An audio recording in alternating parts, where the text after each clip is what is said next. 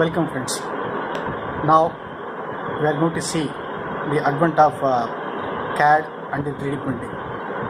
With the help of CAD and the 3D printing technology, I made some gear samples starting from the simple to the complex. Now you are going to see a simple spur gear with a gear ratio 1:1. For all types of gears, I used the center distance between the centers as 90 mm. Now we are going to see the spur gear with a gear ratio of 1:2. For every 2 revolution of this pinion, blue color pinion, the gold color gear will rotate at 1 rotation.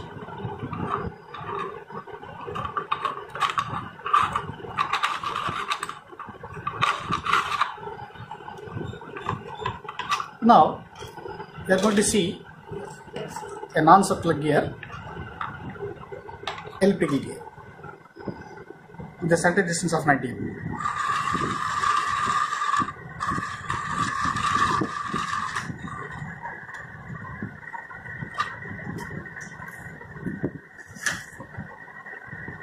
Now it's a square gear.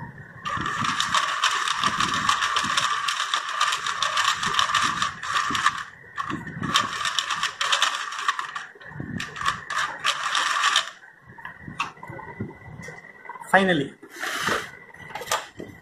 a spiral gear.